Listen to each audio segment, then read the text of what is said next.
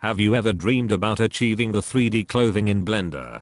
Well then welcome my child to the 3D clothing in Blender tutorial. You will achieve perfect 3D clothing control while using 100% of your brain power. Let us move on to the never before done 3D clothing folds tutorial.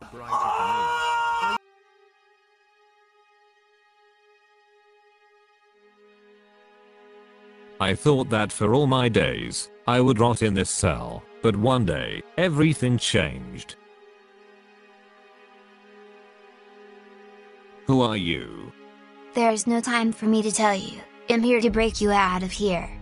Out of here? The horny jail? Impossible. You speak nonsense. Just let me spend the rest of my days in peace. You won't be saying that when I perform this sick move. Oh my goodness, that was a sick move, but why help me escape? As I said, there's no time to explain. We have to run.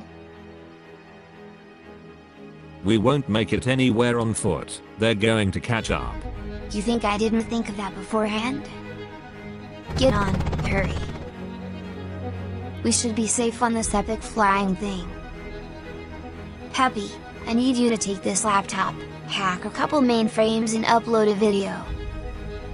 It's the only reason I broke you out. The people have spoken. They need a third 3D clothing tutorial. Alright, I'm on it. Almost done. A couple more seconds and this epic video will be uploaded. Thank God, I was worried we wouldn't. Other Pepe, the device fell out of the flying thing. What will we do now? Peppy, it's alright. I know what I have to do. Other Pepe, no whoa. Ever since that other Pepe escaped me from my short rotting, I've been set to not being horny ever again. I've improved everything in my life. I can even make some damn good 3D clothing. And now, I'll pass that knowledge down to you, my child. First off, you want to upscale your clothing. It makes it look way better. Waifu2x Cafe is the best way to do this, to my knowledge. Download link is in the description. Pay attention to what I do on screen. It's quite straightforward and simple.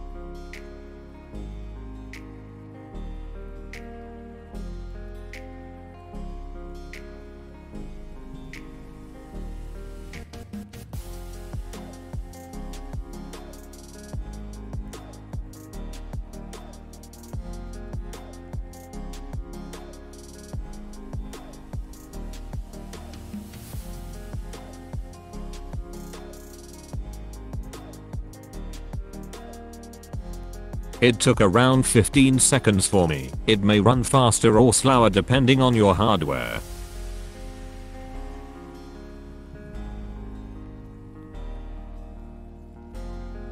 I already upscaled it beforehand, but it generally should look like this. Open up Photoshop. Any version will do, but 2020 is what I prefer.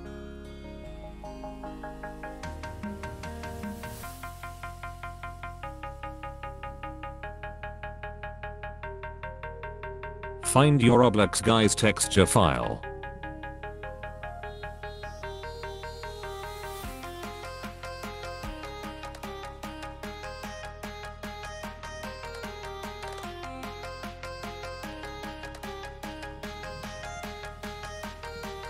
Select the magic wand, make sure the tolerance is around 20, anti-alias and contiguous enabled, and select the 2 square icon located at the top left. The 2 square icon allows us to select multiple things at once without it thinking we want to deselect the thing we selected before.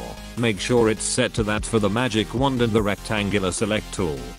Press Ctrl+C to copy the skin layer, then press delete to delete it from the selected layer. Realign the skin layer with the cloth layer a little bit. And you should be left with the skin only layer and the clothing only layer. This part is not really needed, but if you want to separate the shoes from the clothing layer, do the following.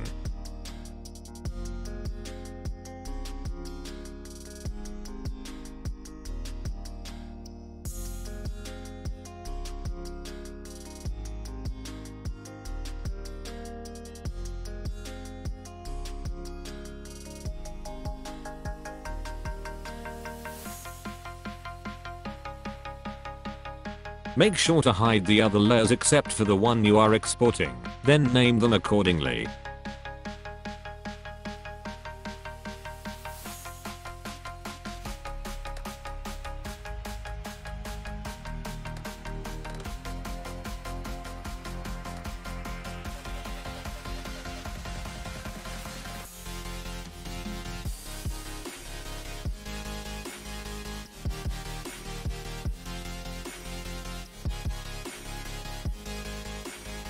Open up Blender.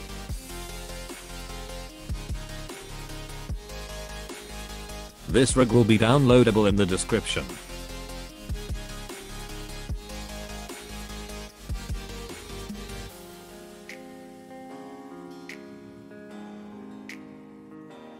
Hold Shift and select all of the Roblox's body parts.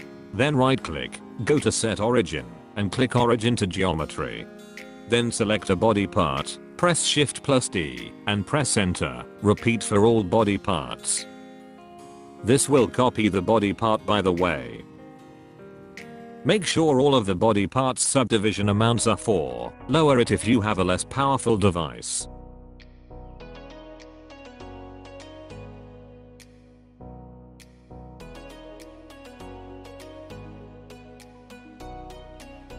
Deselect the default material, make your own, and add your upscaled Roblox's texture image.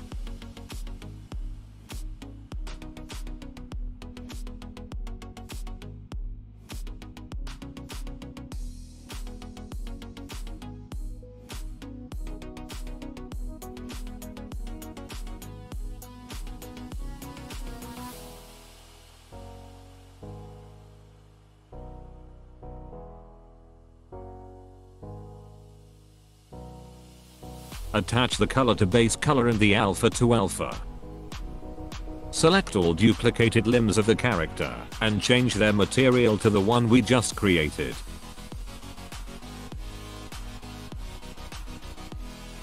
Make another material, but this time use your only skin texture instead of only clothing texture.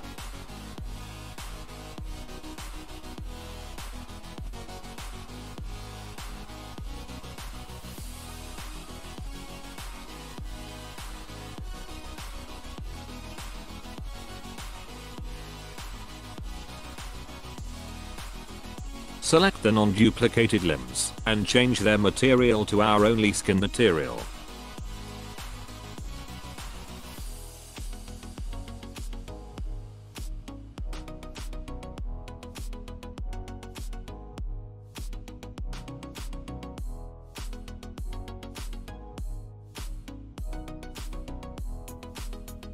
When rendering in the viewport, it should look like this.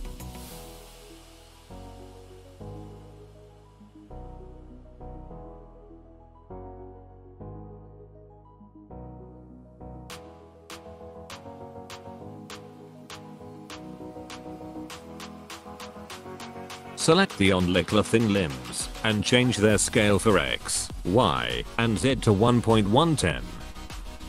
You should be able to see the skin layer be under the clothing layer in the viewport render.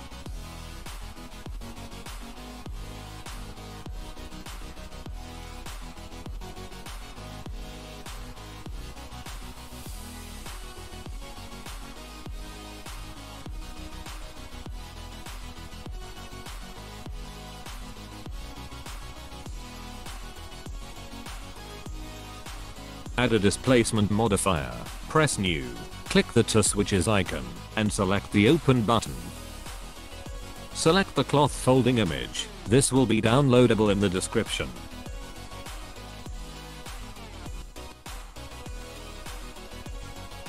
Go back to the Displace modifier, set the strength to 0.50 or 0.100 if you want very noticeable folds. Add the Displace modifier to all of the cloth limbs, click the arrow and checkerboard icon, and select the texture. I'm mentally challenged.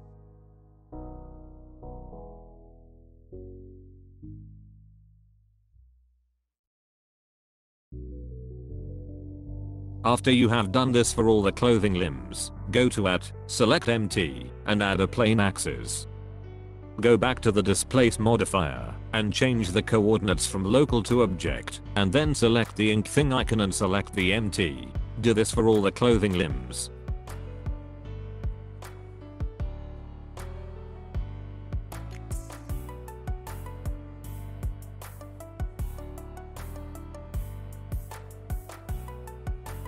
Now after you did that, rotate and move the MT randomly, scale it a bit down or up, if you want bigger or smaller folds, and mess around with it, until you find something that looks nice.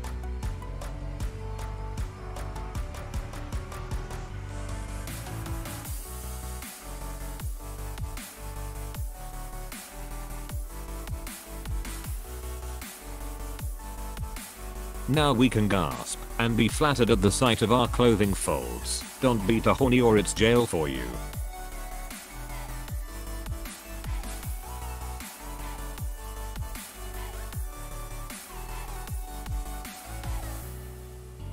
When you hide a limb, it should look like this.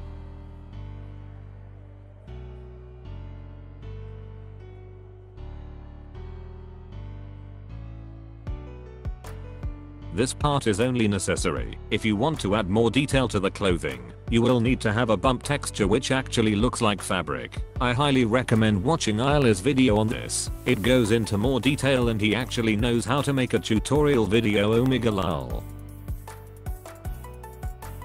I won't be adding TTS over this bit, except for this. If you look closely or understand Blender a bit then it should be easy to follow. Anyways, thank you for watching this video. Sorry if you didn't understand a lot. This was kind of meant for people that know a bit about Blender. I didn't realize until late editing that my cursor was hidden. Oops, but it shouldn't be too big of a deal. Hopefully if you want to know more I again recommend watching others people videos on this. This was generally just an overview of the whole process with some bits other videos don't show. Also TTS makes me sound a bit rude. I did not mean to come off that way lol. I'll see you later.